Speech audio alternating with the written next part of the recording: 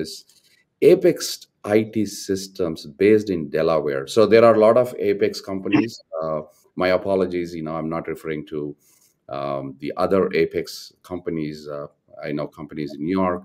There are some top companies, but this is a specific company which is located in Delaware, which is at the moment it's hot news in reference to charging $200 and issuing employment letters for the OPT optional practical training. What is your take on this, John? So the Apex IT Systems is just the latest in a long line of these cases that scam students and don't actually employ them after they give them an offer of employment.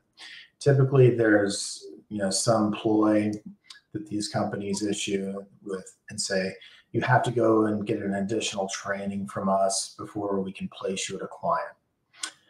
And so you pay for that training, they give you the offer letter, and then you don't hear from them anymore. So that's the scam. It started as far back probably as the Integra raid, the DHS raided Integra, Wireclass, and Will, and AZ Tech. So and Apex is just the latest in the line. Apex, if you worked for Apex or really any of those companies I just listed, you are almost certainly flagged in the system with a fraud finding based on the OPT submission. And it's almost a certainty that you've got a fraud finding. So you need to really think carefully before you leave the country. Okay.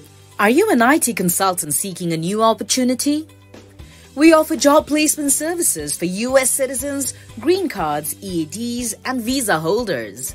We also sponsor various work visas like H-1B, E3, TN, and green cards.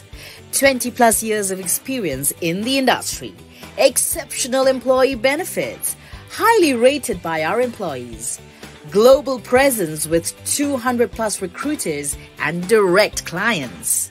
Connect with us. Call us on the number 833-412-8472 or mail us at support@higheritpeople.com or visit our website www.higheritpeople.com.